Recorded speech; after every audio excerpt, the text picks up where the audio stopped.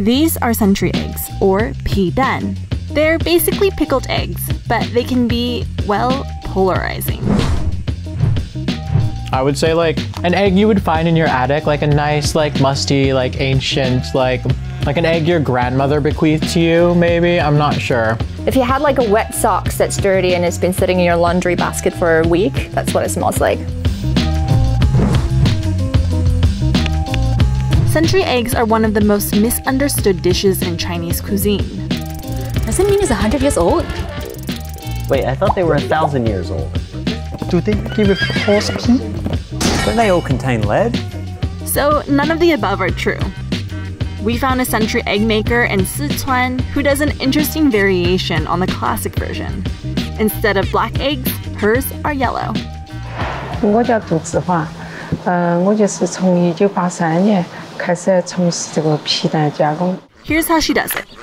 做皮蛋呢，首先就是鸭蛋，对选鸭蛋的品质很重要。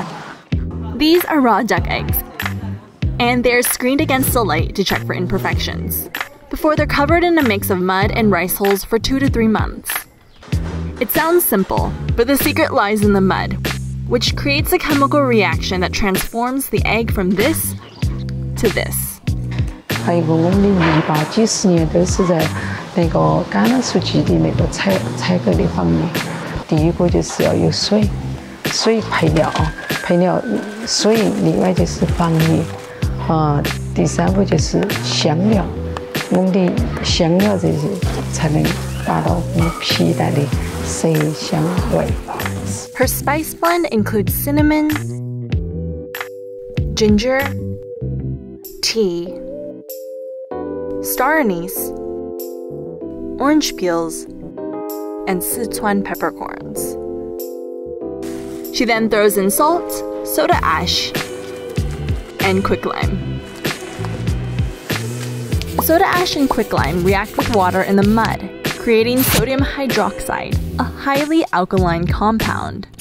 This breaks down the protein in the egg and binds with the water to create a gel. That's why when you open a century egg, the insides are gelatin, and you don't even have to cook it to eat it. Sodium hydroxide, also known as lye, is the same stuff used to cure fish and olives. After the mud is done, it's rubbed onto the eggs to create a vacuum seal. The rice hulls are added to keep the eggs from sticking to one another. Then they're left to cure for up to 3 months before they're ready to eat. 以前就是可能就是摇一下水响，听它里面有没有凝固好就可以出厂了。但现在就是我们每一个还必须要这样敲的弹性来挑选，就是保证它里面的每一个糖心都是差不多的。Okay, so why do her century eggs look yellow instead of the usual black? 当时那个时候是做的，就是有加铅的。当时我们学的出口皮蛋，最后我们就做硬心皮蛋。做硬心皮蛋过后，我们就全部是做这种金黄色的。 That's not entirely true. Toxic lead oxide has been used in century eggs before to prevent over-fermentation and to keep the egg yolk soft. But lead isn't what creates the black color in century eggs. That comes from the Maillard reaction, a natural browning effect. It's the same reaction that makes cooked bacon and freshly toasted bread brown. And it's accelerated in a high pH environment, like when you combine soda ash and quicklime with water. But you can delay the browning effect by reducing the amount of these ingredients, which leads to yellow century eggs.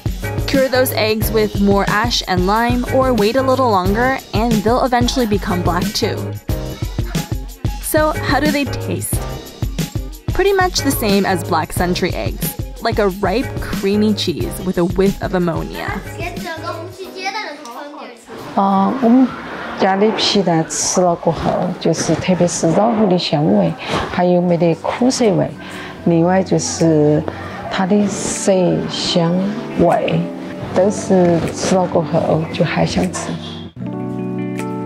这一生最想做的一个事情，就是我们不加任何防腐剂，不加重金属，让大家身体好，这才是我们的宗旨。 And she's already training the next generation of century egg makers, her children. 从年龄大了，我退下来就是我把技术，就是通过我这么多年的传递给他们，另外让他们就说不断的创新，不断的研发，做出比我们更好的品质。